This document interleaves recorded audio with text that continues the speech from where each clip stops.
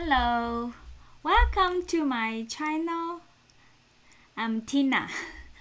In this video, we will show you how the Model 2 and the MVC, this kind of architecture style, works, or design pattern works.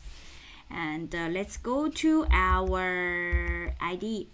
So here I create a new project. This new project is called a Model 2. The previous one is called a Model 1, the previous video. And I already copy all the source code from the Model 1. So Model 1 has index.jsp, and when I click sign up, it will go to the sign up JSP, and here I will grab all the information, then display, right? And here the JSP page act as a view and a controller. So in Model 2, we have to separate. The servlet should act as a controller, and the JSP should act as a view only. So how to change? We can do is here, we will create a new package called the controller. And here we will create a new servlet, sign up servlet. And here we were using URL is called web servlet using URL /sign up. And here I will call do post.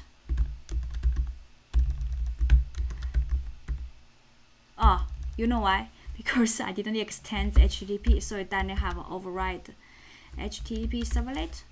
And now do post. In the do post, what are we gonna do? In the do post, what we will do is we copy everything from here and then put it here. And we also here don't have request, then I'm using request, change the name. Then after otherwise I have to change the attribute REQ, and this one should be import, right? And we don't have a request scope. Here we can have a request.set attribute and new user. And here using user. And then we remove this one, and we are no longer available to use JSP expression, but we can using EL expression, because EL will search page, request session, and application scope. So here I have a new user, and then what we will do is because we are using request scope now, and we cannot do what? When we're using request scope, we cannot using redirect, because when we're using redirect, it cannot get a request scope, the attribute. But when we don't using redirect, it will gonna have another problem, and I will show you later. So we haven't finished the change. So here we only keep the EL expression, and which display don't have any logic, right? Only display. And in the index.jsp, we will not go here. We will go to sign up. This one, which is going to here, this URL, and here we're using post. So when I click sign up, it will go to our sign up servlet, this post. And now I have to forward to this page in this case. Forward. But it's not a good. Request get this request dispatcher, and here we'll go to sign up.jsp .forward request and response. This is one. Now let me redeploy and show you everything gonna work, but it's gonna have a problem.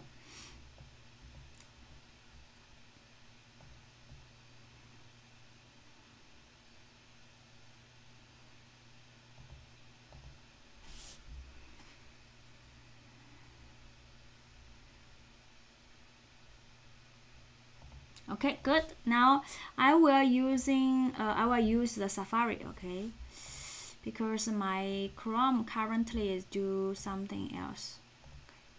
I'll copy this URL,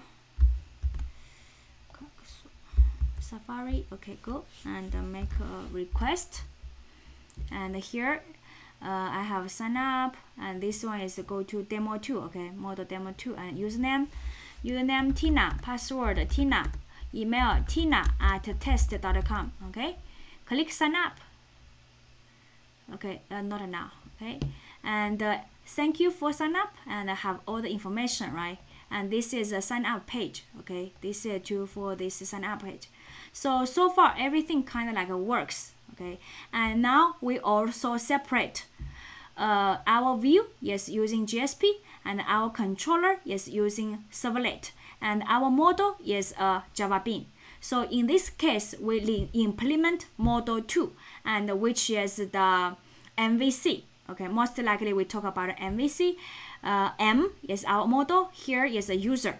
Okay, V is a view. View is a sign up, have display the information. Index.jsp is a form view, and the controller is servlet in this case, which is a sign up servlet. And do post is actually perform some logic, right? I grab the user, I grab information from form, and I create a user. In real application, you will save to the database, and then I will forward to a page. Okay, but in the do post, here has some problem, which is here. Oh, sorry, here. When I refresh, are you sure want to send a form again? Send. It will make a, see the created changes. When I click this one, send.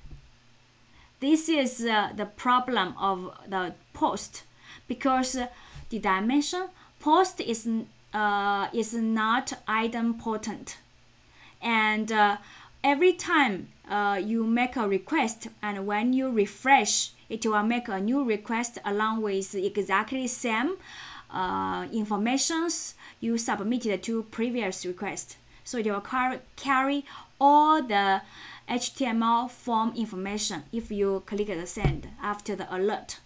And that's why in the do post, never forward unless you have a strong reason. Okay, normally we don't, because it's gonna cause problem. To solve the issue, we were using one pattern called the PRG pattern. In the post, we should redirect, but that's not the topic of this video. I will explain in next video.